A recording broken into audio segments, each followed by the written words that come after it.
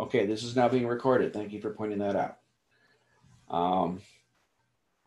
Where does he post these? He posts these, it's in my web downloads folder. When you go to the internet, you go to my homepage, which is listed at the top of the class syllabus. There's a link file for download. That link is also in Canvas on the front page. And that takes you to a site which has all these folders, assuming internet works. Okay, you go to computer 129, and then you have lecture notes, which is where all this stuff goes. And you have homework, which is where homework assignments go, including solutions when the time is right for that. Did I just lose my Canvas page?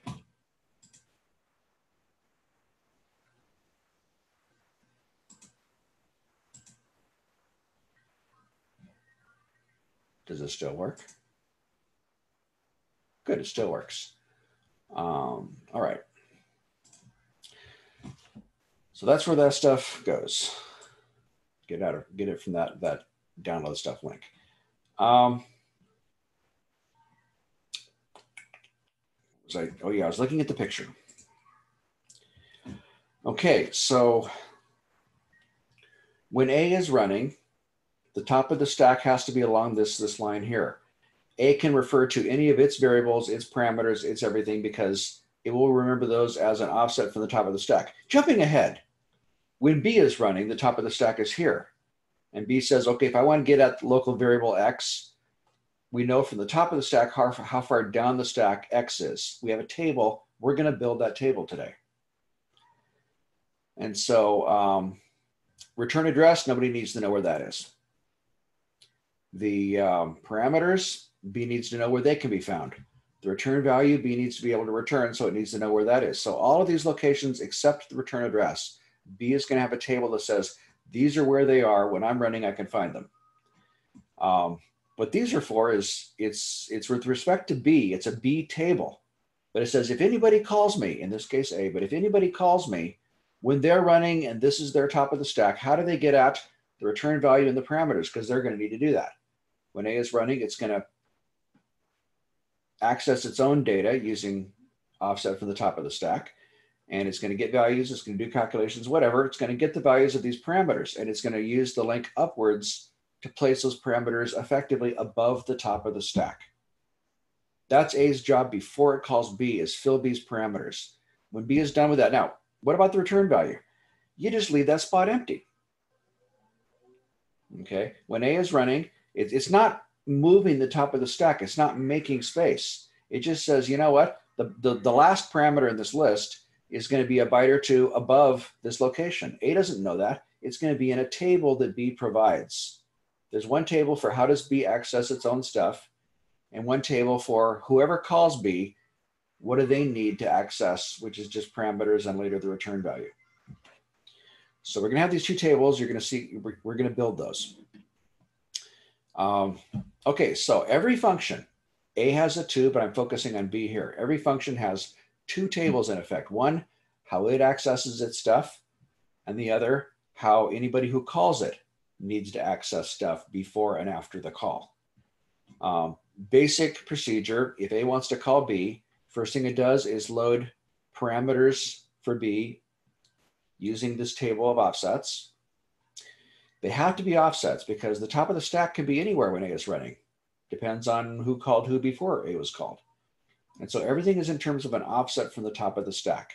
If we go back and look at our table here, memory access modes. We've talked about immediate and direct. Indirect is pointers, which we're probably not going to mess with too much directly, no pun. Stack relative is the important one. Okay, stack relative says whatever the operand of this instruction is that is using stack relative reference. If I say stack relative, if I say direct 5, then I'm going to location 5 in memory to get data. If I say immediate 5, I get a 5. Direct, go to location 5. Indirect, go to the location of like a direct access, take the value there and go somewhere else as an address. We're not messing with pointers. Stack relative says take the value of the operand and add it to the top of stack, and that's where we're going to look in direct mode. So it's relative to the stack at any given point.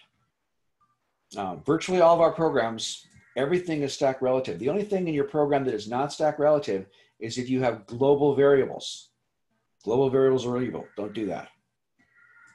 But so anyway, yeah, we're going to have these tables. We're going to build them up. A puts the parameters up there for B. Then A needs to move the top of stack pointer up to that limit. Okay, basically it has to move the stack past the stuff that it had to deal with. Once A does that, then A calls B. The call command is going to take the stack pointer, it's going to take the program counter. Somewhere in A, code is running. And when we're done with B, we have to come back to there. So we have to take the program counter at that position and store it somewhere to find our way back. That goes here in the return address. Okay, that happens because A called B, that call command over there. So A calls B, A's program counter goes up into there. The new program counter value is, I don't have anywhere to point at it here. It's the beginning of B's code. So B starts running. First thing B does is it says, okay, now the top of the stack bumped up one. The call command does that. It's automatic. So you'll notice I said the stack offset here is what A does, it's red. A moves the stack up there when it's getting ready to call B. During the call, a single integer is added at the stack and the stack pointer moves up. That's just part of what the hardware does. And then B's job, the stack offset over here, first thing B does is it moves the stack pointer up again to make room for local variables. Once B has done that, it can then use its table to access the local variables and the parameters and the return value at the end of B when it returns a value. And so everything B is working is with the top of stack up here. When B is finished, we reverse this process. Okay, B is going to, first of all, if there's a return value, it's going to place it down here. That's just getting the return ready. And then B is going to reverse the stack offset. The first command in B will be to make room to move the stack up and make room for the local variables. The last command of B before returning is to move the stack right back where it found it. Everybody's job is to put the stack back the way they found it, wherever it was. So B found the top of stack right here. When B started, it moved the stack up, did its work. When it finished, it moved it back down to here. It left the top where it found it. Okay. B then executes its final command, return from subroutine.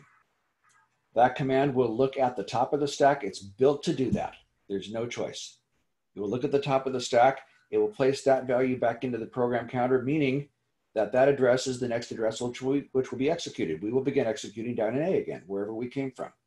And it will move the top of the stack down. That's all what the return from subroutine does. Call subroutine, adds program counter onto the stack, and then sets the program counter to the beginning of B's code. The return command takes that value off the stack, places it into the program counter, and the next instruction executes out of A, wherever it came from. So A stack offset right before it calls B is this. As soon as B gets going, it adds this stuff, and then it can work. When B is finished, it puts the top back where it found it, executes the return, and the first thing A must do is set the top of stack back to where it expects it to be.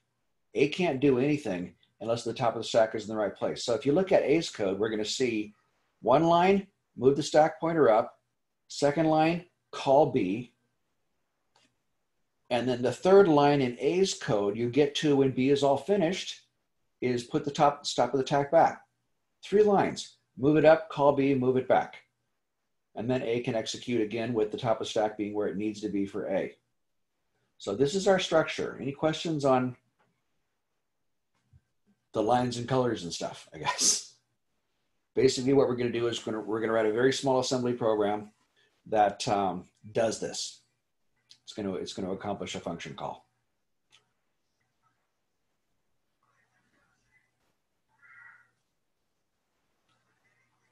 Nothing. Maybe you're typing, I don't know. There have to be little things on this thing that say he's typing right now or something. Somebody's typing. Okay, so we're gonna move on. I'm gonna open up a text box, I think is what I'm gonna use. So where shall I put it? I'll put it under, not web downloads. I'll put it directly in lecture notes. So there will also be a text document. New text, lecture notes, 0326. Okay, so the PDF is this picture. The lecture notes is the actual machine code we're going to write in assembly. So this stuff basically, when I'm done with it, we should be able to copy it, stuff it right into the first box on in the simulator, and it should compile and do something. So here's the program I'm going to do. Anything following a semicolon in the simulator is a comment at the assembly level. So to be compiled, int foo, int a, char b. Oops, I got to have semicolons on these. All this is comment.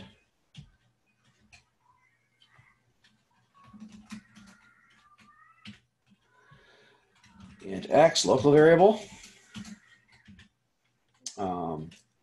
X equals a plus 3. Return x. So we're basically handling parameters. We're handling a local variable. We're doing a little math in between using the variables, and then we're going to do a return. All the basic mechanism.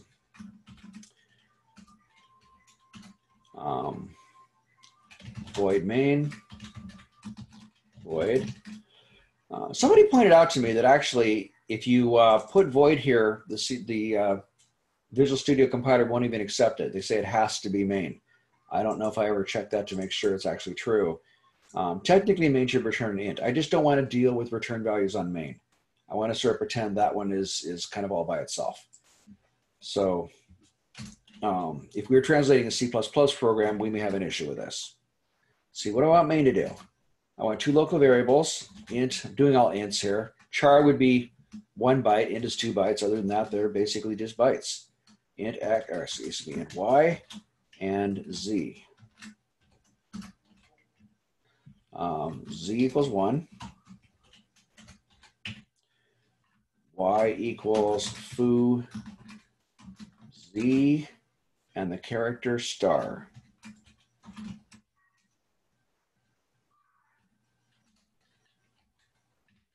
Cout y.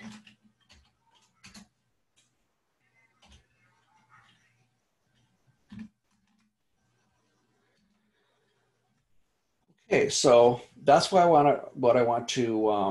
is the purpose of the character reference? I don't have a character reference in here. I'm not too sure what you're talking about. You mean the character literal or the character parameter? Please clarify. Parameter, this one here? Info, okay. It's there just to show you how to do a parameter. Okay, this program doesn't do anything useful. Okay, to make it do something useful is making a bigger program. And right now, I just want to focus on this function call thing. I just want to see it happen. I want to have more than one parameter, so you see how more than one parameter is handled. I have more than one local variable here. You could have 0 local variables, you can have 0 parameters, but I just want to give you a couple of different versions of the same idea to see it all work. Okay, so anyway, here is the assembly.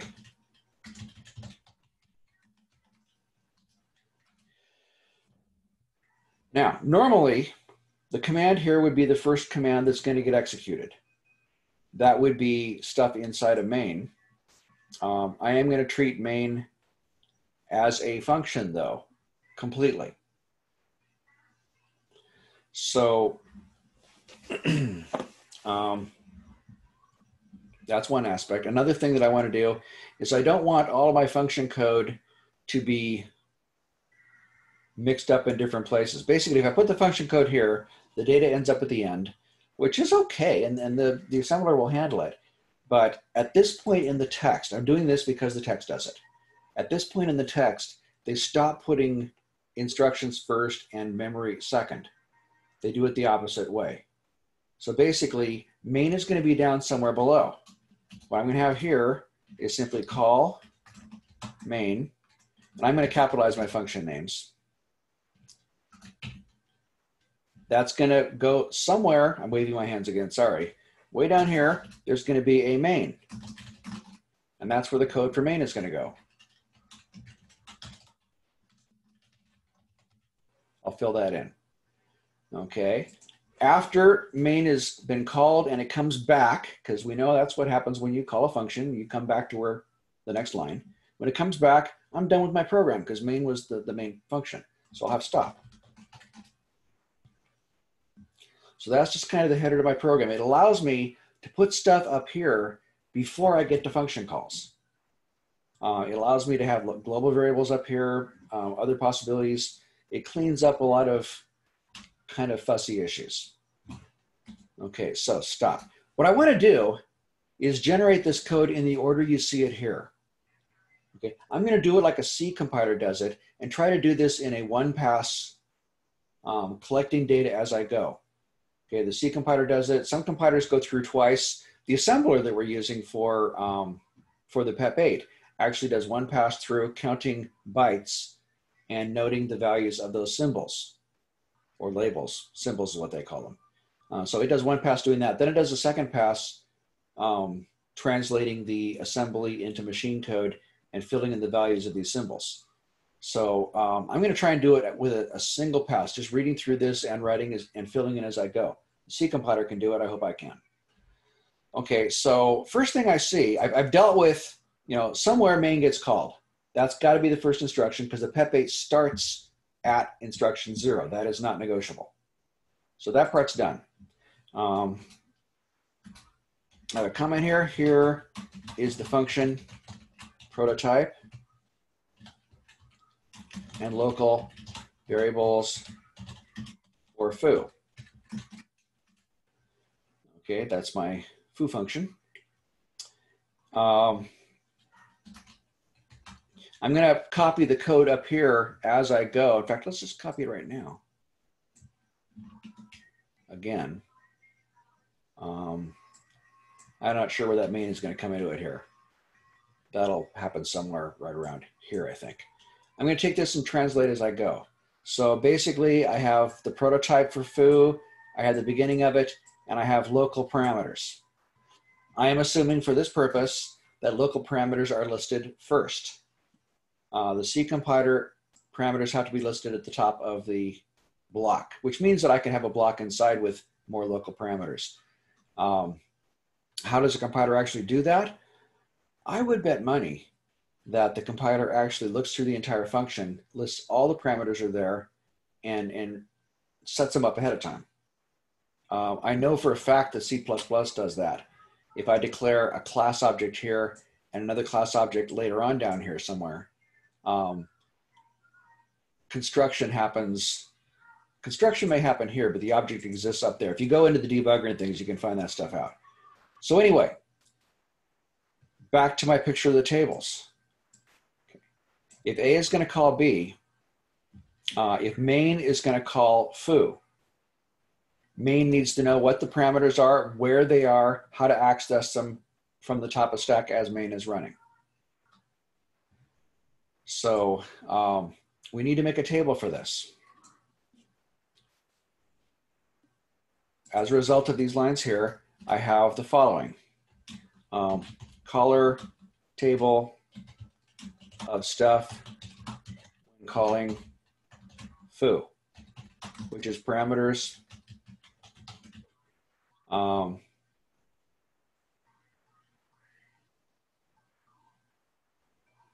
Actually, I guess it really doesn't need the in-text, does it? Well, I want to handle all of the calling and not calling stuff up front. So that includes that. B's end of this is going to be that. What does a caller need to access? The caller needs to access the parameters for foo. Now, again, back to this picture. Foo returns an integer. So there's going to be one integer there. That's 2 bytes. How many parameters do we have? We have 2. I'm going to stack them in the order they occur here, which means that A goes first and B goes second. Okay.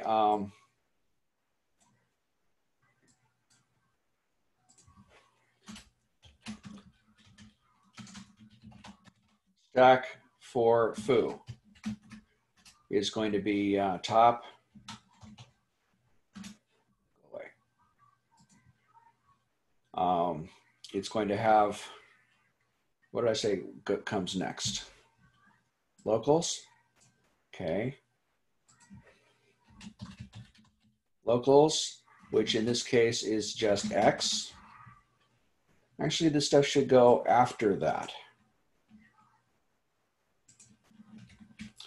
So the stack for foo is going to be the top of the stack, locals, which is X, and then return value, and then the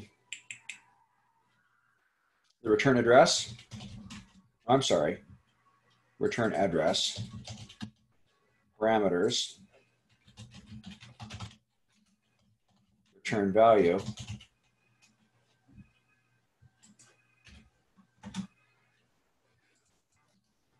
so these are the locations that foo is going to be involved with. They're all the locations on this top part here.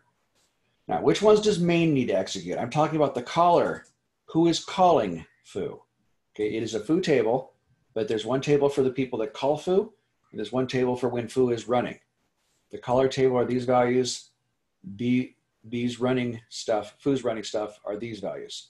Okay, I need access to the parameters, that is A and B. Now, if we count bytes, A, and we have 2 bytes here for the return value because it returns an integer and that's 2 bytes. So I got to go 1, 2. See, 1 goes to the second byte of that. 2 goes to the third byte. I need to go -3 to get to the first byte here. What is A? A is an integer, I think. It is. So actually, A is going to be another byte up from there. A equals, how many bytes up was that from the top of the stack? 1 to there, 2 to there, 3 to the bottom of A, 4.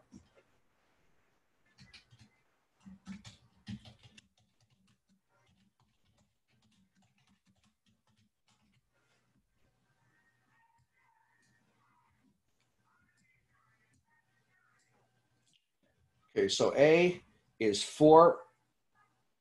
Okay, that's a little confusing. I have function A over here. Sorry about that. Parameters, that's the parameter inside foo. When A is running, top of stack, 1, 2, 3, 4, we're looking at the first byte of the last parameter in the list, the first one that is added to the stack. So that is where A needs to be. The way I do that down here in my table is going to be like this. Foo, color, stack adjust. I'm going to write them in the order that I did it here, actually.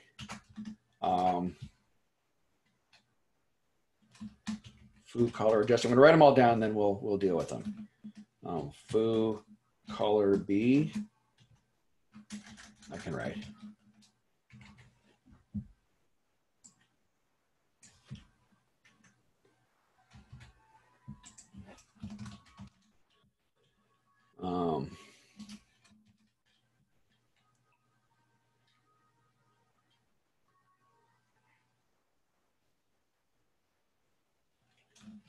Foo,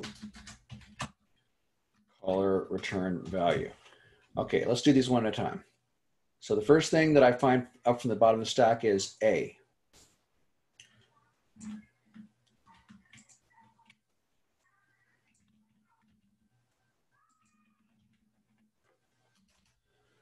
Okay, so where is A? It is -4 from the top of the stack.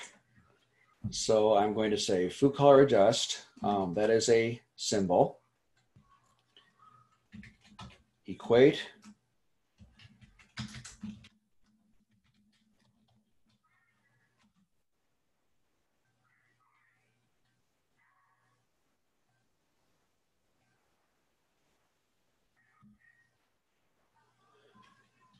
Okay, I did them in the opposite order. I put B on the stack first in my notes. Well, let's do it this way, whatever. See if I can get it right. Equate 4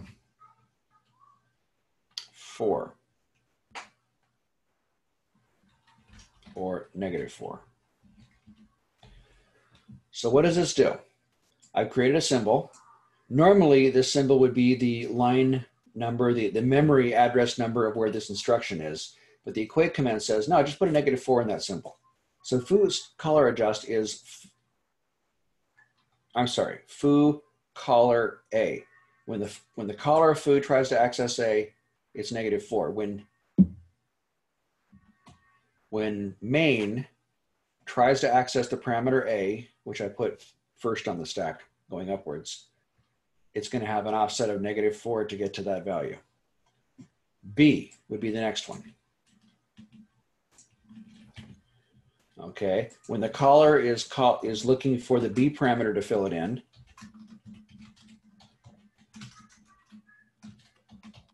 now that second parameter is just a character, so if A starts at -4, this one starts at -5.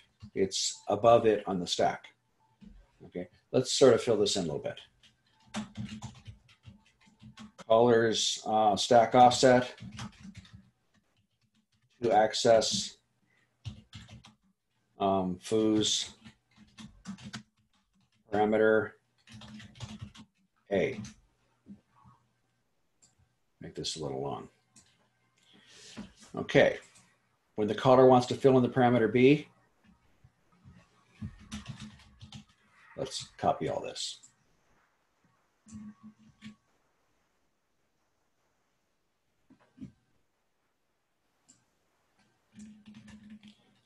B. Now this is all, if we go back and look at the code, when main calls foo, it's passing Z, which is an integer, in as the first parameter, and it's passing a character star in as the second. Main needs to put Z above the top of the stack, and it needs to put the star above that, sticking these things into the stack. So main is the caller, it's the one doing the calling, it's calling foo, and it's going to do those two things, and these are the offsets of where those things are going to go. Okay, the two things I have other than that, the return value. Let's do that one next.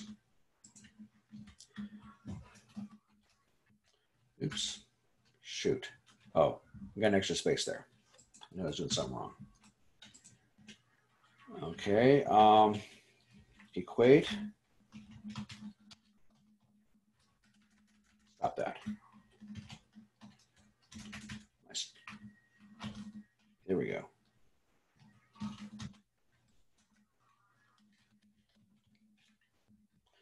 Okay, when A is running, top of stack is here. When the caller is running, I should say. And the return value, it's 2 bytes because it's an integer in this case. And so top of stack -2 is going to hit that return value. So for the caller to get the return value is a -2. Now this happens after foo has been called and it has returned. And when we get back to A running or main running, it needs to grab that return value and get it back. And that return value is going to be right above the top of the stack with respect to the way main or A sees it. Okay, so this is the, stop that. The caller stack offset to access foo's return value. So we got our parameters, we got our return value. There's one more thing that has to happen, and that is when A is getting ready to call B. So A starts out by putting all the parameters up where they need to be. Then before it calls B, it has to move the top of the stack to the top of this parameter list. And then the call itself will add one more, and then B will add the rest. And so A needs to move the top of the stack up over the return value and the parameters. It's the sum of that distance is what it needs to do. And in my notes, I have a 5.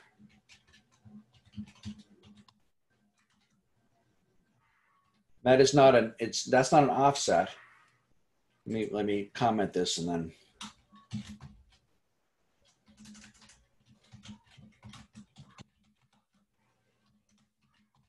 Stack adjust by the caller before and after the call. Covers return value and parameters.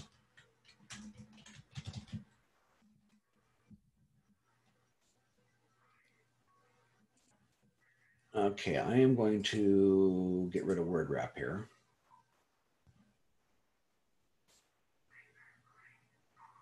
And I'll let those run a little bit long.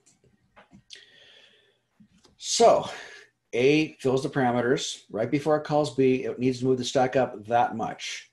Now the top parameter was B at -5. So there's 2 bytes here, 2 bytes for A, 3 bytes or 1 byte for the character. There are a total of 5 bytes. So the stack adjust is 5.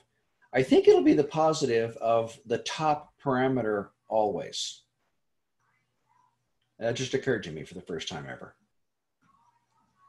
That kind of makes sense. Whatever the top parameter is, that is the distance from that A has to put onto the stack. So those are the things that A needs to know when it's calling B. Now when B gets called, another table, foo table, for when it's running.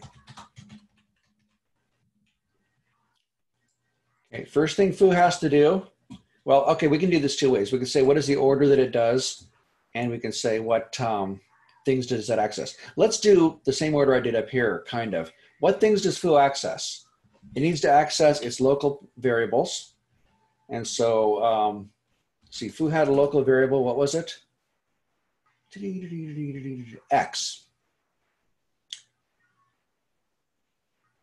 Okay, so I will have a foo X. Okay, now notice the difference. Foo caller A is how A is accessed by the one who calls foo. It's an upwards access to something above. That's only parameters and return value. X is not a caller's X, it's foo's X. When foo is running and the top of stack is here, where is X? It's somewhere down here. And that's what I'm looking for now. Okay, I only have one local variable. There's only one local variable here, and it's going to be right at the top of the stack. So foo X, the offset for that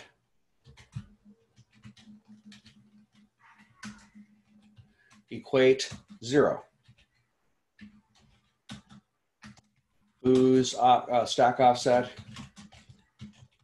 to access local variable X. So anytime when foo is running, that tells it where it can find X relative to the top of the stack as foo runs. Foo has, let's see, so what happens? That's the local variables. There's a return address, which nobody accesses that except the hardware. The next thing are the parameters. Now I put in A first and then B. So B is the next one up here. Foo B equate. Okay, how many bytes from the top of the stack? 2 bytes and we hit the return address. 2 bytes more and we hit the first parameter. Okay, because there's only one integer in local variable, so 2 passes that, 2 passes the return address. So it should be 4. Foo stack offset to access parameter B. Okay, where is the next parameter A? Foo A equate. That's just a byte down from B, so that's going to be 5. 4 plus 5. Foo's stack offset to access parameter A. And finally, when foo is finished running, it needs to access that return value down here. And so let's put that one in. Foo return value, equate. Okay, so where's that going to be? A is at 5. A has 2 bytes in it. So going to 7, I hit the return value. Foo's access or stack offset for its return value. At the end of foo's running, it's going to place a value into that right before it shuts down and passes control back to A or main, take your pick. I should have put like foo and main here just to clarify that. Maybe we'll see. Okay, so there's almost my full tables. I got one more. When A calls B, it puts the parameters in, it moves the top of the stack up, A's stack adjust. As soon as B is done, A has to back that off again. When B starts, the stack, top of stack is right here at the top of return address. When B starts, it has to add enough memory for local variables, that's its stack adjust. And when it's finished, it has to take that back off the stack. So foo stack adjust. Equate. Okay, I only have the one local variable, that's 2 bytes. Foo stack adjust for local variable X. For all local variables, which is X in this case.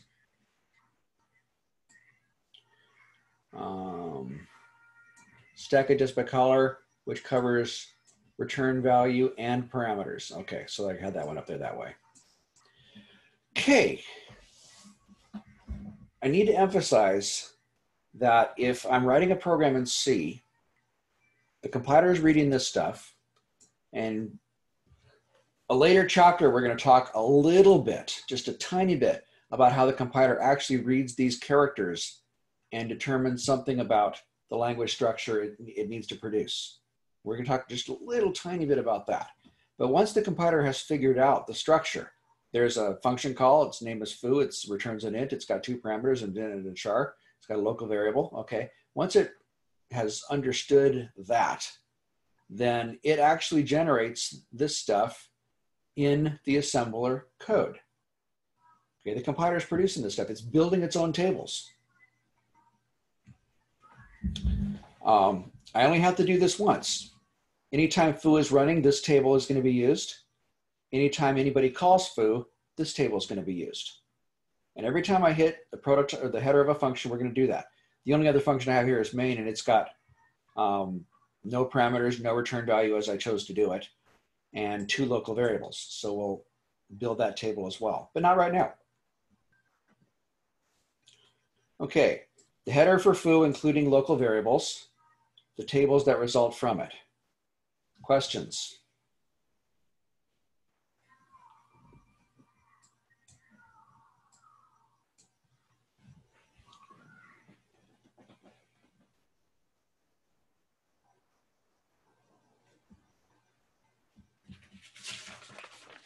Hi. Why are those first values negative? Okay. These ones up here. These are when main or A is running. And so main is running.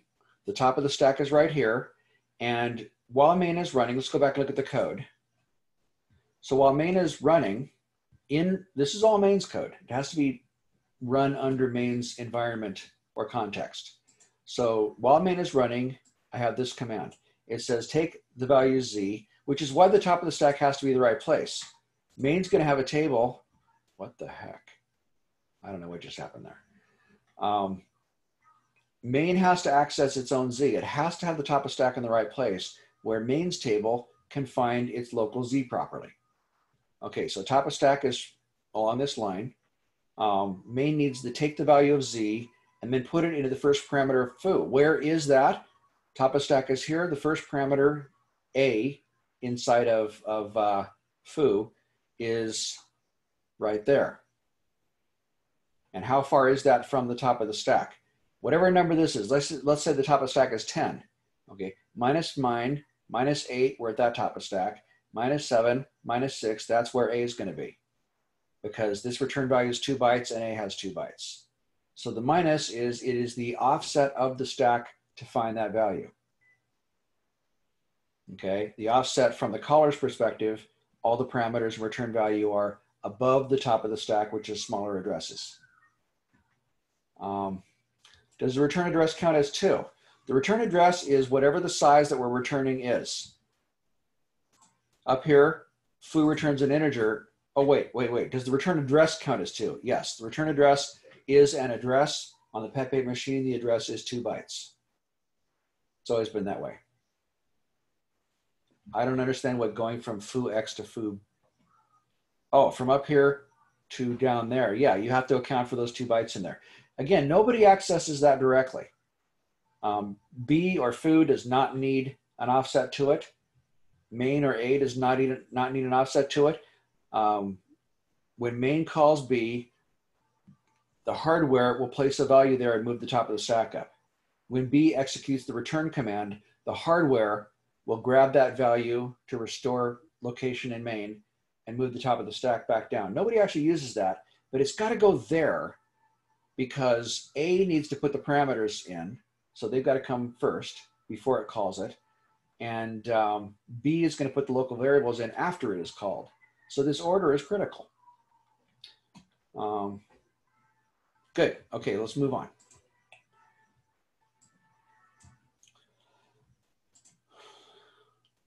Okay, so we built these 2 tables. And that is a result of seeing these lines of code. Now we're going to move on and see the next lines of code, which is x equals a plus 3. This is B executing its first command. Oh, wait a minute. Foo. Did I use capital? I did. Okay, so foo's code starts here, and eventually we will have a return command.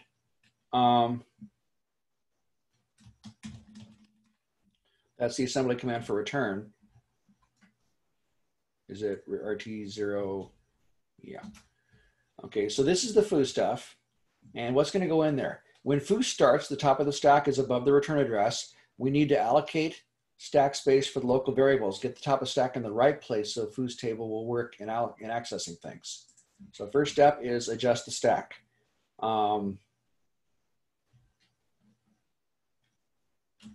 Add stack pointer. No, subtract stack pointer.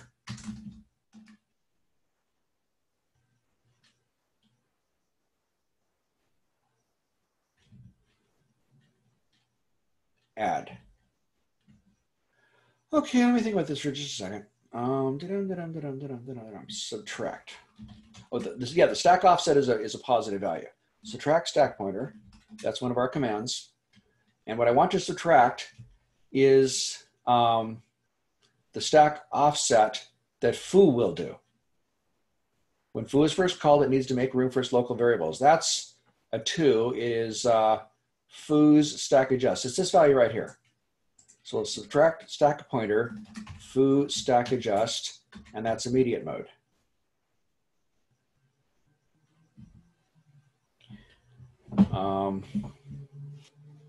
Okay, comment.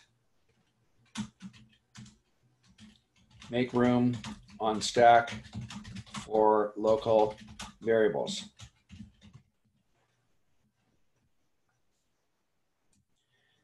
First thing foo does, it finds the top of stack here. It makes room for local variables. It will then do its work. And when it's finished, right before it returns, it will remove that memory. So let's put that one in right now, right before the return 0. Add stack pointer, the same amount.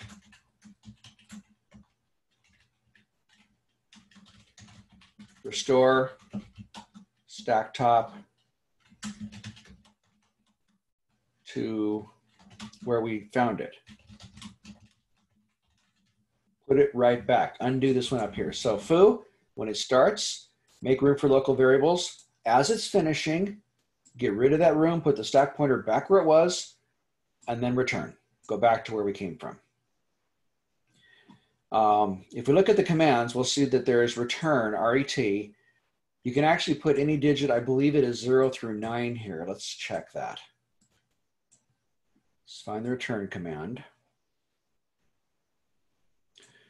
Return N, ACK.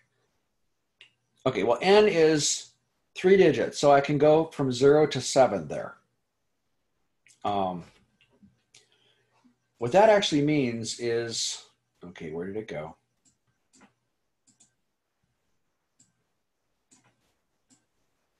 So return 0 says do the return command, and in that process, decrement the top of the stack. Now the return is going to take that 1 off. That's given. This says take off this many extra. So in this case, I could leave this one out and say return 2. Okay, this is, we were talking about short versus long instruction sets. Okay, this is a long instruction. I could just say return and it would do what I've explained, but they actually have a variation on return. They had a few extra bits, and so they have special returns from 0 to 7, and it says take that many off the stack. This would say take the local variables off and then do the return. I would leave this out in that case. I want to see all the parts. I want to be aware of all the parts of what's happening, so I'm always going to do a return 0 and pretend that isn't there. An optimizing compiler, to make it a little tiny bit faster, would take this one out and put that one in. Or would put the number there instead. That only works if your local variable count is 7 or smaller. If the number of bytes in your local variables is 7 or smaller, you can do that. So it's not a general case, this little thing. For functions with a small number of parameters, it might speed up your machine a tiny little bit. Tiny little bits count in real life. So that's kind of what that is. I'm going to always stick with 0 and see the parts. When you do something, you undo it. That's the principle here. Anything a function does, it has to undo and leave things the way it found them. So foo found the top of stack here. Oops. Okay, that doesn't work. Foo found the, wow. Stop it. Foo found the top of stack here. It moved it up to here, did its thing, and when it finished, it put it right back where it found it. And then the return is going to take off what the call put in. Okay, so that's my basic structure of foo. First thing, get the stack ready, get the local variables ready. Last thing, clear that out, get rid of it. Subtract stack pointer moves the stack pointer up, add stack pointer moves it down. So the stack adjust is always a positive value, how much needs to be changed, and we can do an add and a subtract on it. Okay, so I've already done the return X. I got ahead of myself here.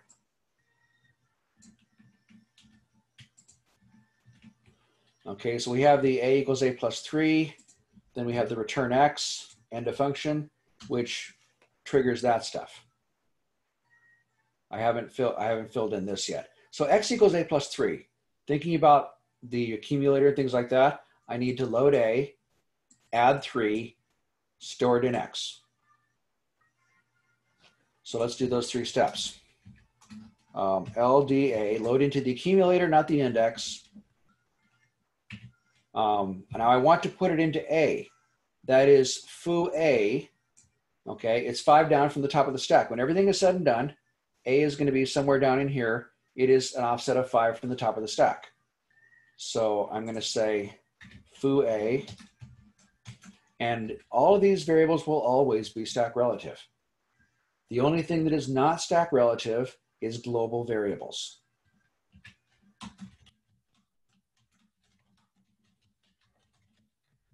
Load A from the parameters. Okay, everything is going to be stack relative from this point forward.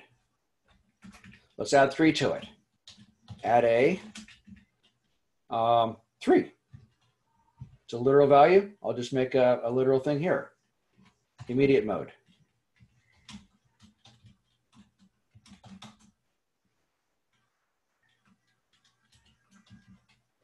Load A from parameters into ACC, just to be sure about that.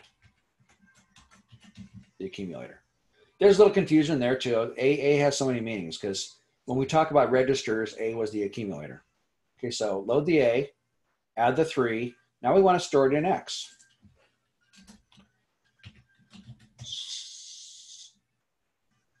ST, is it STO?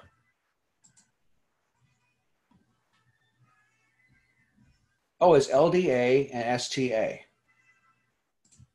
Okay, LDA, STA. I want to store it in X. That is foo's version of X.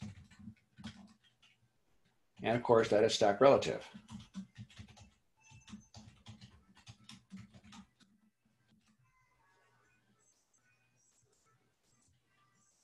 Okay, so the X equals A plus 3 turned into that. Now return fired off this stuff. However, there's also the issue of what we're returning. And so before we mess with the stack, we're going to grab X, LDA, foo, X, stack relative, load X, and store it, foo, return value, stack relative, okay, so return X, it actually sort of does the right-hand side first. That needs to be set up for the return. Load the value. If you have math here, you do the math just like above. But you eventually get the value you're going to return, load, calculate, whatever. Store it in the return value of foo. And then we're going to shut down. Okay. I still have to have the stack the normal way for this because I'm accessing X in the return value. Those constants are from the top of the stack. They're always relative to the top of the stack. So I have to change the top of the stack first thing when I start and last thing when I quit so that everything else works properly. Okay, so that's the code for foo. Questions on that one?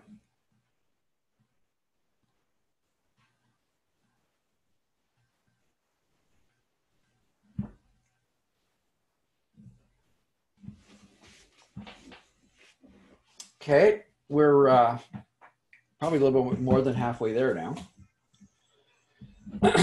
Next thing we see is main, so we're going to create a main. As before, I'm going to sort of start with all of the variables. I'm going to build my tables. Okay, let's copy these because I'm lazy.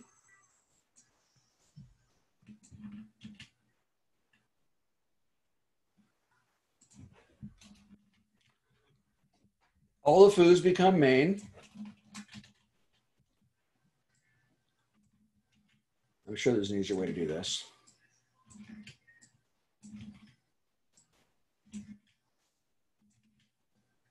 Oh, wait a minute. Well, we'll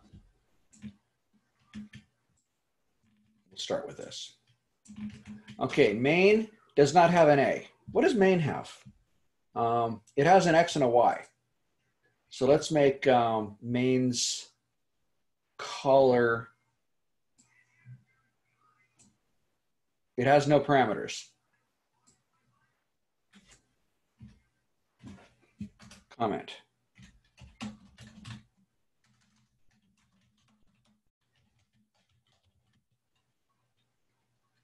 Main has no parameters, so no main caller variables are there. Okay, main caller return value. Main has no return value because I want to make my life easy.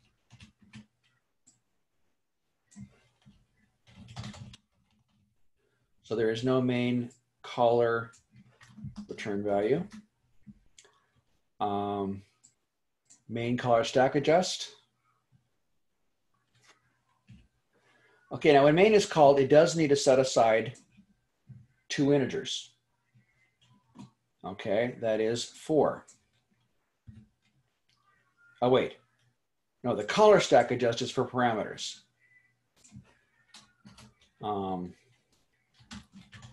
Main has no return or parameters. So caller adjust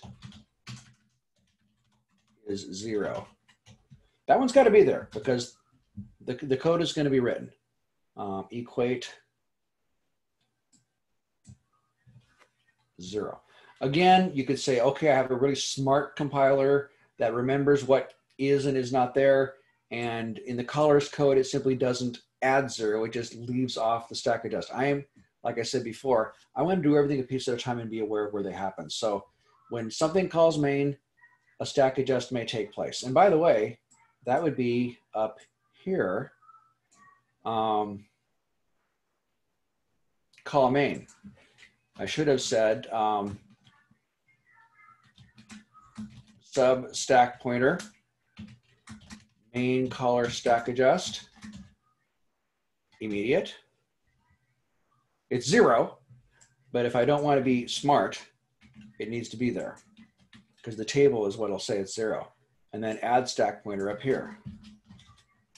Okay, so whoever calls main, I'm not too sure who that is, the operating system, is going to set aside room for main's parameters and presumably fill them in. There's no parameters to fill in, so there's no code there.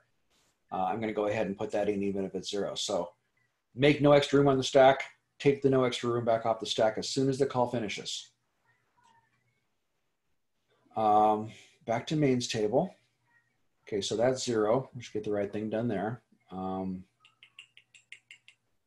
Yeah, my lineup got off here, which is unfortunate. Okay, so for main's table for when it's running, it has, what does main have? It has a Y and a Z. So let's say main Y and main Z. It doesn't have an A. It doesn't have a return value. It'll never use that. It does have a stack adjust. Okay. When main gets called, it needs to make room for 2 local integers, Y and Z. Stack adjust is 4. Foo stack adjust for local vars, which are Y and Z.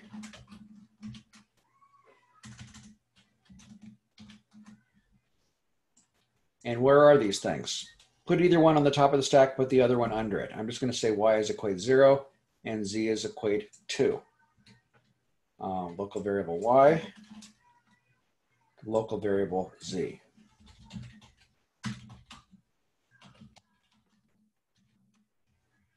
To access.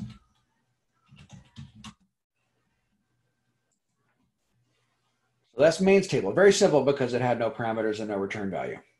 But it does have the 2 local variables that it's going to need to access. One of them will be at the top of the stack. The other one will be right under it. And that's a total of 4 bytes that main needs to deal with when it gets started. Let's start the main table or the main program. Main, that's the entry point. Adjust the stack. So subtract stack pointer, main stack adjust, immediate mode. Make room on stack for Y and Z. And if we think ahead just a little bit, let's actually make it right this time. When I'm done down here, it will be add stack pointer, same amount, stack adjust, immediate, remove Y and Z from stack.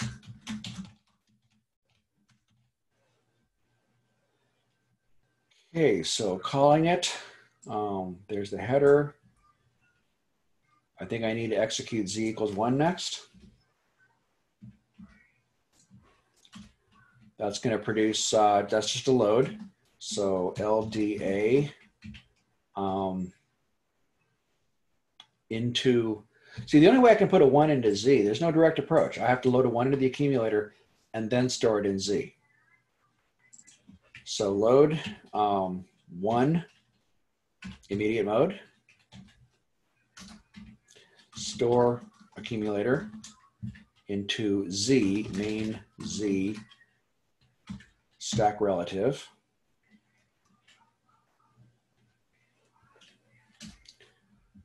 That takes care of Z equals 1.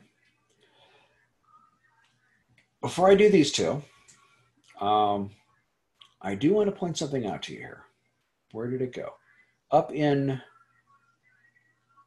in foo. If you look at this for a minute, I calculated a plus 3 and put it into x. The last thing was store accumulator into x. The value of x is still in the accumulator. Okay. First thing I do next is load x in order to store it into the return value.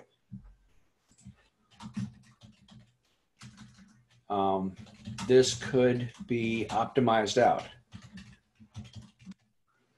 There's the compiler might say, you know what, whenever I get here, there's already an x in that accumulator. Why bother loading it again? Okay, we have optimizing compilers. They try to do smart things to remove steps that don't technically need to be there. If you translate each command literally, you end up with these extras that aren't absolutely necessary. Good compiler can get rid of them. On the homework, I'm going to have you write a piece of code like this, and it's written in the homework statement, do not optimize. In other words, I want you to do the direct translation without looking for things that can get left out. Okay, it's one of the biggest problems I see in this homework when I'm grading it is students, I don't think you're intentionally optimizing against my will. I think it's just that, you know, just in the back of your head, you know the value's there, so it doesn't occur to you to load it again. Do each step one at a time. What does this step, if I have return x, you got to load the x to do it. Do not take into account context of what may have happened before. Okay, so anyway, we're down here. We did the z equals 1. Now we're going to do the y equals foo x and the c out of y. I'm going to do c out first because it's easier and I'm lazy. Now, obviously, in real life, c out is a class, and there's all kinds of stuff going on here. There's an overload. It's a function call. Tons of stuff happening here. I'm going to do this for the purpose of this example, just using the output of the machine language. I need to get y, and I need to output it.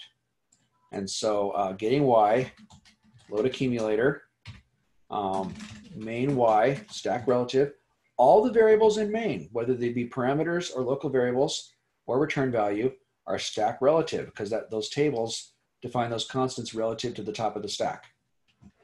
Okay, load the y, and then output it. And we have this wonderful little command over here. We've been using character input and output, which is wonderful, not. But there's another command here called decimal output. Ooh. You give it an accumulator, it actually writes out the whole freaking number in base 10. It says trap. And the reason it says that is because this is not a machine instruction. To output an integer, you have to repeatedly divide by 10 and isolate integer or isolate bits. There's a huge amount of stuff to do a real integer there, turning each one into a character as you go. The way that works, I need to find another place to.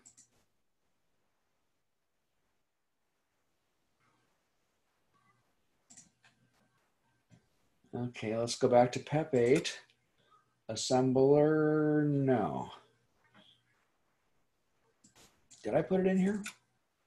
Nope. Did I put it there? Nope. Okay, I did put one out there for you in the other place, but for now I'll grab the one from the common. Memory map? Okay, it's in PEP 8 then. Memory map. I showed you this picture before. Come on. No! I hate Photoshop. Go away. And it takes so long for it to finish before I can shut it down. Come on, go away, go away, go away.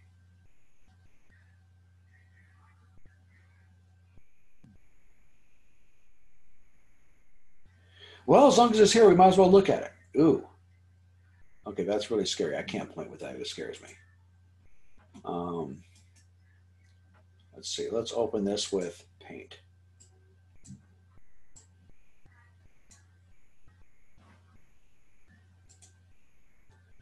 Okay, so here's the memory map. All this code we're writing gets stuck in from 0 down. That's where the assembler is going to put it. The user stack pointer top is initialized at FBCF. That's an empty stack. And as our program runs and function calls happen and local variables are needed and stuff, that program, that user stack is going to move upwards and back down.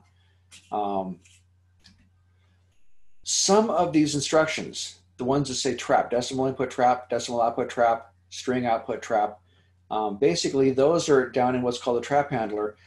Down here, there's code for functions like the ones I just wrote, but they are functions for doing these operations.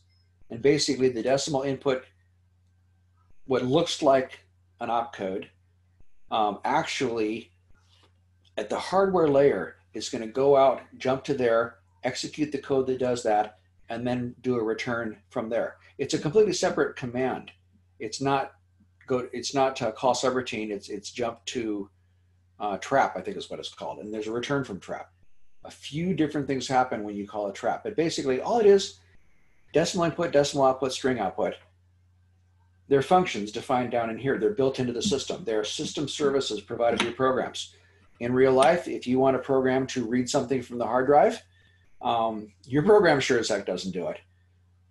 You execute something which ultimately is going to go to the operating system and say, hey, I need something from the hard drive. And the operating system has the code to do that. I don't know what was funny. Okay, so probably making fun of Hester. Okay, so keep that one around. Back to here. So I want to output Y. I'm just going to use the trap, decimal out, DECO, and that'll give me, I want to output, guess what I want to output? Oh, actually that accesses memory directly. I didn't need to load this time. You don't output out of the accumulator. My bad. Decimal out, main Y, stack relative.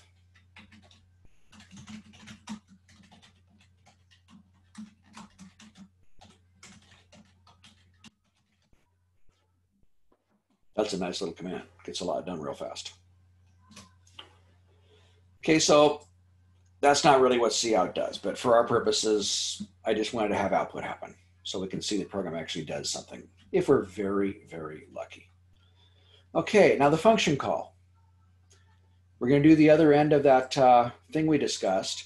When A is running and it wants to call B, it needs to put values into the parameters for B, then adjust the stack over those, then call B. Right after the call, adjust the stack back and recover the return value. So let's walk through those things. Okay, so where we have Y equals foo Z, and then we have to catch the return value and stick it into Y. Okay, so load in the accumulator. Let's do Z first. Reality is in C++ and C, it usually does the parameters right to left, but there's no guarantee in the language definition that says which way it does it. So load Z, stack relative, oh, I'm sorry, main Z, stack relative, and store in foo caller, what was that first parameter, A? I think they were A and B, stack relative. So main X stack relative, top of stack is here when main is running. It's going to reach down and grab X into the accumulator, and it's going to stick it up into where A goes in the stack. Okay. Stack relative always takes the value of the relative and adds it to the stack. There is no subtract and add stack relative. It's always additive. So when main is doing it, you need a negative number to get what you want. When you're looking down at your own stuff, it's a positive offset. Okay, and again, the adjustment of the stack offsets, that's a positive value. It's magnitude, which you're going to add and subtract at different times. Okay, so these two are going to place X into parameter A, into foo's parameter A, place mains X into foo's parameter A. I'm going to put this on the next line because that's where it actually really sort of happens. Okay, so we took care of, oh, mains Z. Can't read my own thing there. Now, when I tried to run this through the assembler, it would have said unknown symbol. because I don't have a main X up here. So that's main Z. Okay, load main Z, stick it into foo's colors A, and there should be one of those up there. Okay, next step is put that into the parameter B. So load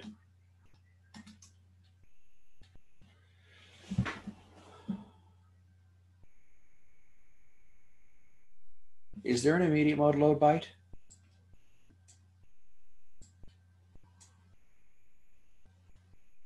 R and all those A's. Yeah, I can do an immediate mode load byte.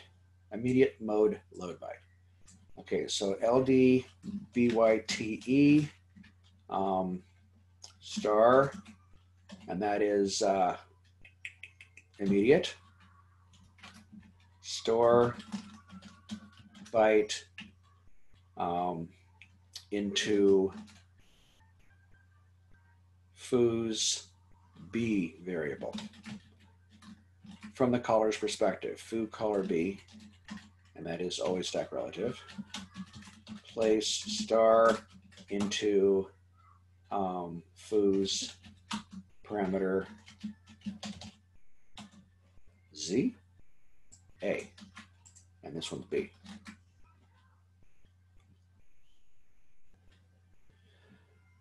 Okay, in real life, of course, generally speaking, all of your machine instructions will move a word like the load does, or a byte like this one does. Anything bigger than a word, generally the compiler is going to have to generate code in here to loop and transmit bytes at a time, which really slows your program down.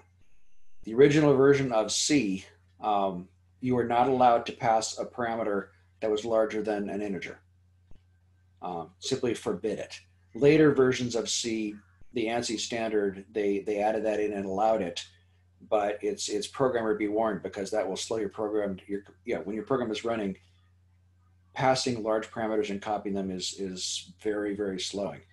In your C++ classes, you learned about the reference parameter, which is a way to avoid that. The reference is one word.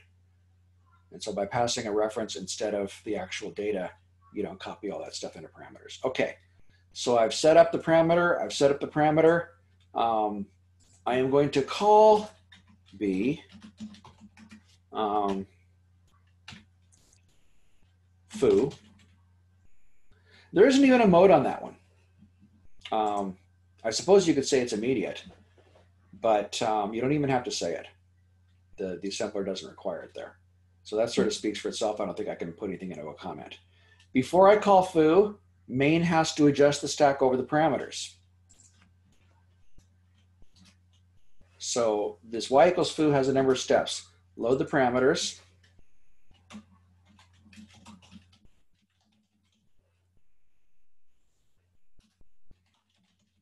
Call the function with stack adjusts. So before the call, we will substack pointer foo caller stack adjust. I have to come up with these horrible names because I think I'm limited to 8 characters here. That's immediate. Okay.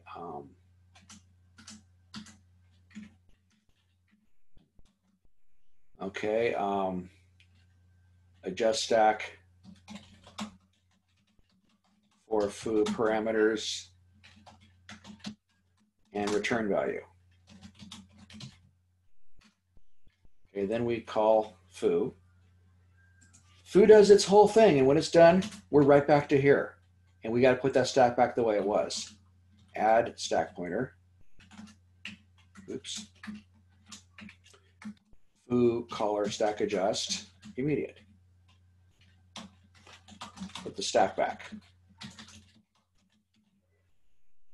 So between here and here, the top of the stack is somewhere else, and foo is dealing with it. After this statement, we're back in main. The top of the stack is where it should be for main, and main can then do something like this, accessing main's Y. Okay. Where this call happens, the top of the stack is somewhere where nobody can access much of anything.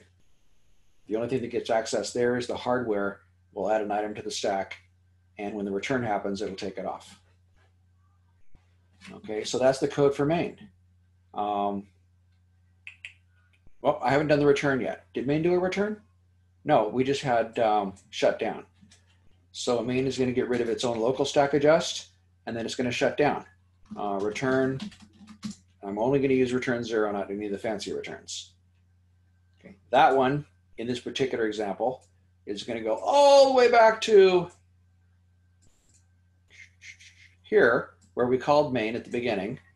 We're going to readjust the stack 0, and then the program will come to a stop. So this is the kind of bootstrap, the one that kicks the program going and starts calling main. Foo and main are both being treated as actual functions in this one. Questions? Shall we try it?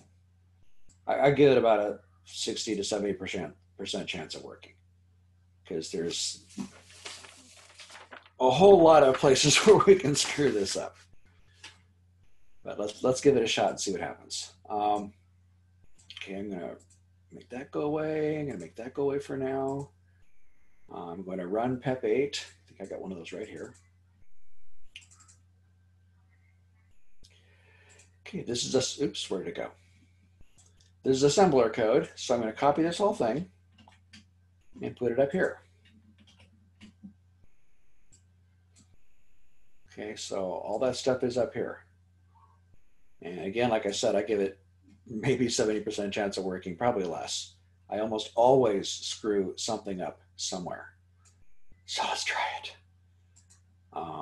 Assemble. Boom, it didn't work. So somewhere I should have error messages.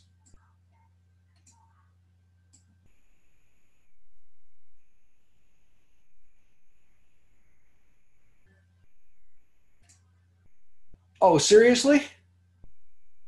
I got all the way to the end. That's sad. Okay, I'm gonna put it over here first because I wanna make sure that this thing works when it's finally done. Oh, main, code for main here. I did that up above, hopefully. There's where main starts. Okay, the one that is just the name of the function all by itself, that's where the call is gonna go to, and that's where main starts executing. Okay, so after the return 0, that's the end of main. And I just have to shut things down here, dot end. Tells the assembler we're finished. Copy that. Paste that over this one. Why do I have all that extra junk there?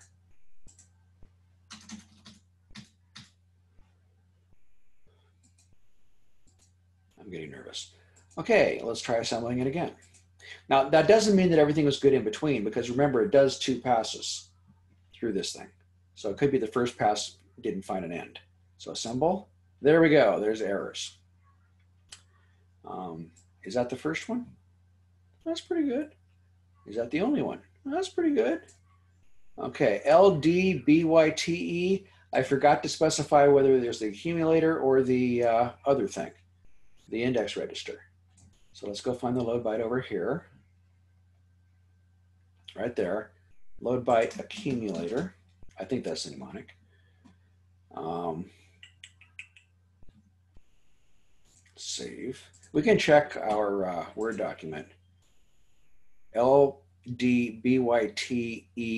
register. Okay, so we got that right now. Okay, so I don't know where that came from. Save as, yeah, just save. Really? I must have hit save as by mistake. Okay, so let's copy that, paste that into here, and try it again. Assemble. Oh, really? What happened?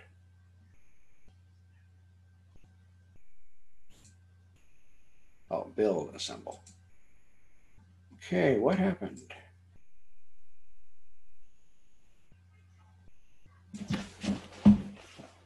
Is there an error I'm missing? It didn't produce object code. So there must be something wrong somewhere. Bottom right.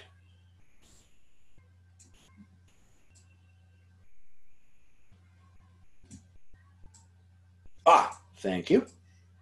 Invalid mnemonic. Store byte, same error. I forgot the A on it. Okay, I'm always going to fix over here because I don't want to lose it. Store by accumulator. Save it. Copy that. Paste. And we'll try again. Yay! Okay, at least it assembled.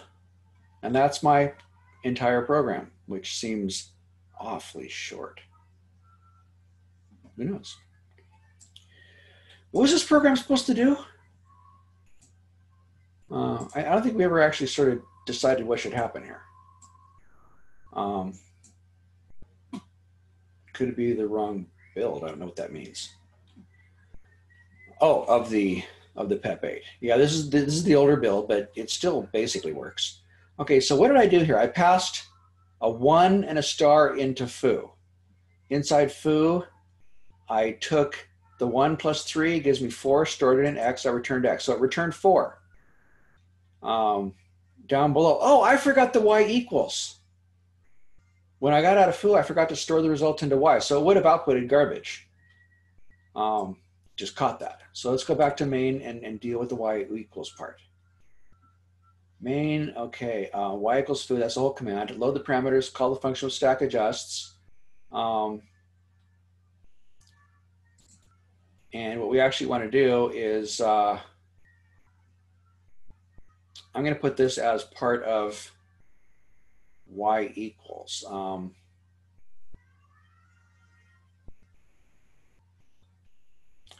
So the Y equals here, that's a part of main.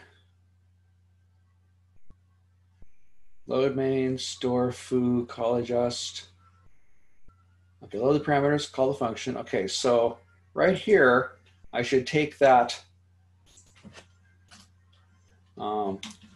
store return in Y. And that is going to be load accumulator. I need to get the return value from foo. Foo, from the caller's perspective, return value. Stack relative. And store the accumulator into Y. Main Y stack relative. And decimal out goes straight to Y to do its job. Okay, let's save that.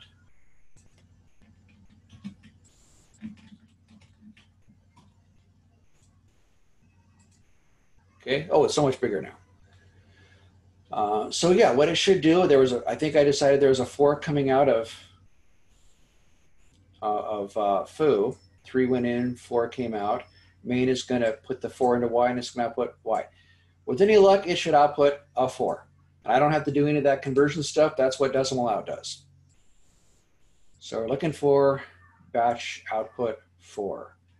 Everybody cross your fingers and pray to whatever you pray to. Hope that's not offensive. Let's see. Load it. Okay. And execute it. And there's my 4. Yay! Wasn't that exciting? So this is how you do a function call. It's very formulaic. Is that the right word? Every function, you're going to go through these same basic processes. You're going to make the table for the thing that calls the function. You're going to make the table for the function itself, for those values it needs to access. The caller needs to access the parameters and the return value. Parameters and return value. That's what it needs to be able to get at. And there's also the stack adjust in there.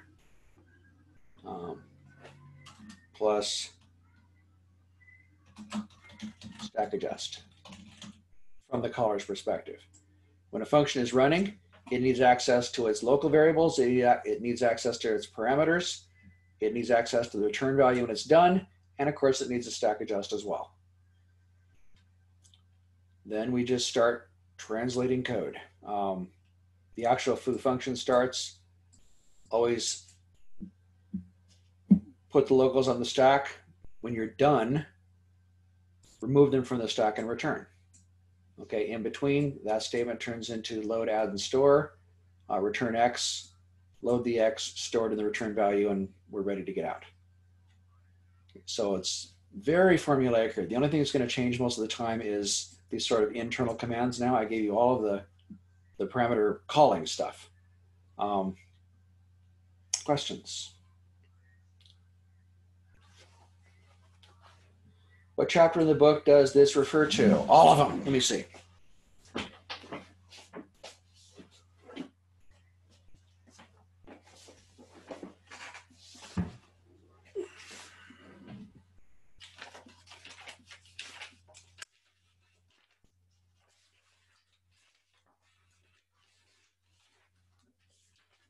I had the table of contents way the heck in here.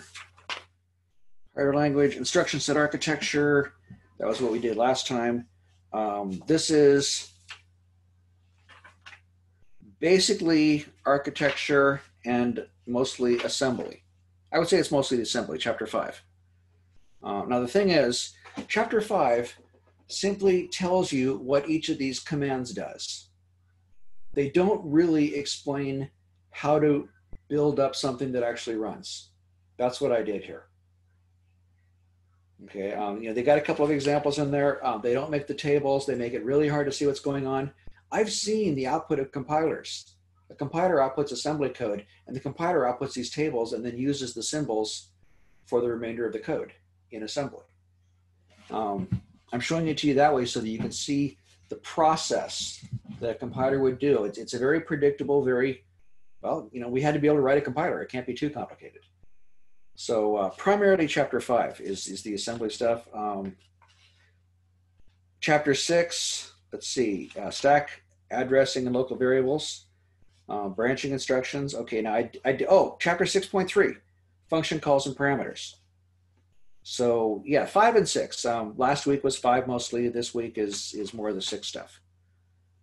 We did not do dynamic memory allocation. We did not do arrays or structures or class objects, containers. Basically, those are uses of the index register, and then I might next week, if I'm in a really good mood, look at those for just a couple of minutes. They're actually pretty easy compared to this. This is the worst it gets, people. You're looking at it right now, in my opinion. So yeah, mostly 6, but you're probably going to want to give 5 a really good read before that. And if you're not comfortable with 4 yet, start there. It's very much building on the early. Okay, not so much 4. That's the representations. Where is the machine language? Oh, chapter 4 is computer architecture. Yeah. So 4 talks about how things work at the hexadecimal level. This stuff here. 5 talks about this, and 6 starts talking about how do you put it together into useful things.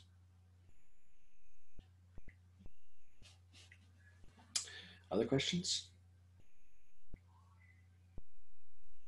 Okay, we're getting near the end of the class. I want to wrap this up and talk about the homework a little bit. Let's keep that around for just a moment, just in case.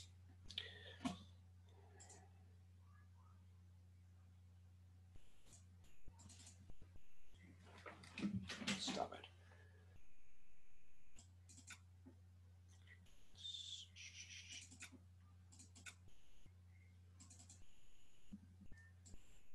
So basically homework 5, what I did here is I gave you a program, and I want you to just walk through the same steps I did, just different variable names mostly. You've got main. Okay. I made a little put integer function. It receives a parameter and it outputs it. So you're going to build a simple table for the parameter, and you're going to have an output that's going to be a very short little function. Get integer, it's going to perform input. For C input, use the decimal input. Okay, we're not going to play around with those stupid conversion things anymore. So decimal input for that input. You got a local variable and a return value. That's all that's there. So you've got the basic structure of calling. That's it. The one thing that is, I would say, new here is that I did put a loop here. Okay, before I talk about the loop, let's look at the line inside. This is going to call get integer, which returns the value inputted. Put integer is going to take that value and output it. How is this going to work? Ignore in the loop for a moment. Okay, the compiler is going to first call get integer, go do that, come back, recover the return value just like we did with y, and then immediately take that and place it into the parameter for put integer and call it. Okay, the assembler code that you are the compiler. The assembler code you're going to produce calls that, takes the return, and pushes it straight into the parameter for push integer and calls push integer. The one thing that you're actually going to have to think about a tiny bit is that we know how the for loop works. You have a line that says I equals 0. You can do that. You have plus plus I, which really goes after put integer. You can do that. I equals I plus 1. This is the only difficult part, or different, new. And again, it's just, let's go back and look at it again. We have a command here somewhere. We decided it was down lower. Compare. I've lost it again. CP. I can never find that one. So CPR, it compares the content of the register accumulator, CPA. It compares the contents against whatever the operand is. Okay, performs a comparison, and then you have branch if any of the relationships that might occur. So for the loop, you're going to want to say if the, one way to do this is calculate I minus 3. Another way, which is more direct, is put I in the accumulator and then compare it against an immediate 3. That's what I would do. Load the I, compare immediate 3. Okay. If it's less than, you do the loop again. So I would actually say branch if greater than or equal to off the other end of the loop, past the end of it. Put a label. So for this code here, just put a label end of for loop, and you'll have if I is greater than or equal to 3, branch to end of for loop, and continue executing from there. So I'll let you work that loop out. Chapter 6 goes through that kind of stuff. They probably even have an example of a for in there. I don't recall explicitly, but that's the one new part to this one. Otherwise, it's pretty much what we just did, just new names. Questions? There's also another little teeny question up here, number 19. It's a little chart in the book about you take a piece of source code and you compile it into object code and you link it into something else. There's a couple of steps that happen in there, and they give you a table. They fill in some of the boxes and give you the English description of what's in those boxes. I want you just to follow that lead, fill in the remaining boxes, and give the English descriptions of the contents of those boxes. It's just describing the compilation process for a couple of programs. We're actually compiling a compiler in there, I think, which gets kind of funky to think about. If there are no questions, I'm done for the day. What time is it? 10:06. We finished 5 minutes early or something like that. Wow. I said not to optimize the code, correct. So each individual command, treat it as a separate issue. Okay, if a value happens to end up in the accumulator at the end of a command and the next command says use that variable, load it again. Okay, because if you start walking down the road of optimization, you can do a lot of weird changes to this, and I won't be able to figure out what the heck you did, and certainly not whether or not it's right. Translate each line one at a time without any attempt to, or actually attempt not to make assumptions about content. Can we see out the same way you did? Yes, C in, C out. Just use the decimal in, decimal out. It says that right here. Use decimal in and decimal out.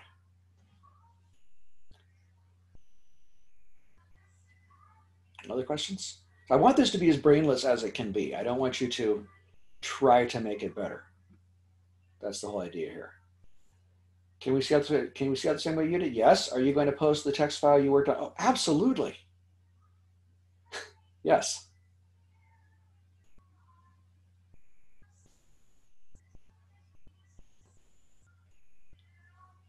Anything else?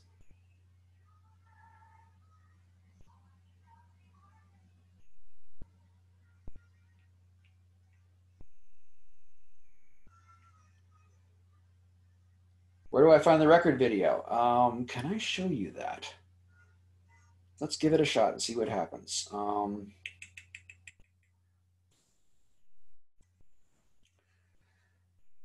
Okay. Okay, this is not, here's my Zoom. Maybe. Nope. I don't seem to have a Zoom running. Let's see if I can get a Zoom running.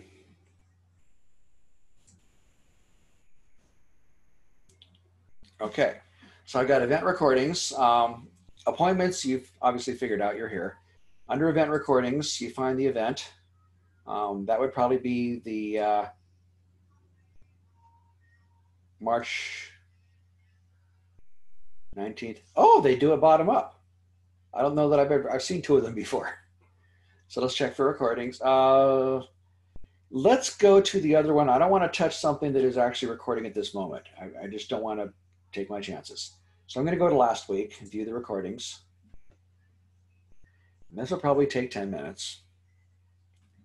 Zoom is really way over extended right now.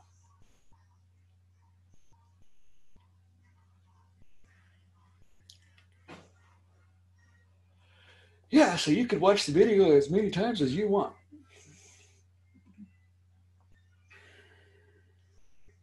Come on. We're going to find about 7 or 8 things in this list. There's a streaming video. There is a video you can download. There is just an audio for streaming. There's an audio you can download. There is a textual transcript of the entire process, which is basically my voice being converted to text, and it's horrible to read because it says from Jim Hester for every sentence. It's absolutely terrible. But you got a text version of it if you want it. And there's also this chat without private conversation added, I believe. And so, if there's anything in here that you want to see, questions or whatever, you can do that too. I try to read the questions out loud whenever I answer them so that that would appear as part of the recorded transcript as well. Yeah. Okay, I'm going to give up at this point. Basically, though, event recordings tab, and then check for recordings. Give it a day or so. If it says there aren't any, give it a day or so because it does take time for these things to appear. I think my record so far, one of them took about a day and a half to appear. Usually they're within like half an hour of the time they're made. But it's, again, Zoom is horribly outstretched right now. The whole world is using it. And so it appears that part of that is a manual process or something because it's so slow. I don't know what's going on there. But that's how you do it. Other questions?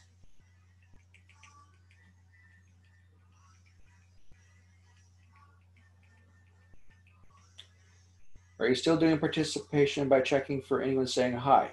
I will be, yes. I've messed around some more with the other things. You don't need to say hi today. The test is the hi. That's why I didn't ask you to. That's going to be my attendance. If you didn't take the test, you weren't here. But presumably most of you took it.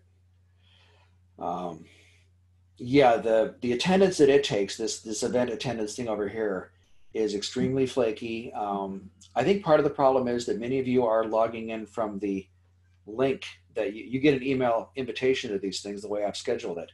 And so you're coming in through the link, and that doesn't necessarily list you as one of the invited attendees. It's some weird thing. I just don't get them. They're empty, or there's only 1 or 2 people in them. Many people, some of the teachers I've talked to, their solution is to say they only allow you to come in through Zoom. They don't send those link offers. And if they do that, you can't get into Zoom sometimes. I spent 15 minutes before a class trying to get in, and I finally gave up and came in through the little Zoom app, which works great for me. I don't know how well it works for you guys, but if you go to that and you log in to your Zoom account, then I think it does recognize you when you connect, but it's all pretty iffy stuff. The high things to be is the best. So yeah, not today, but normally, yes. Anything else? Otherwise, let's go away for a while.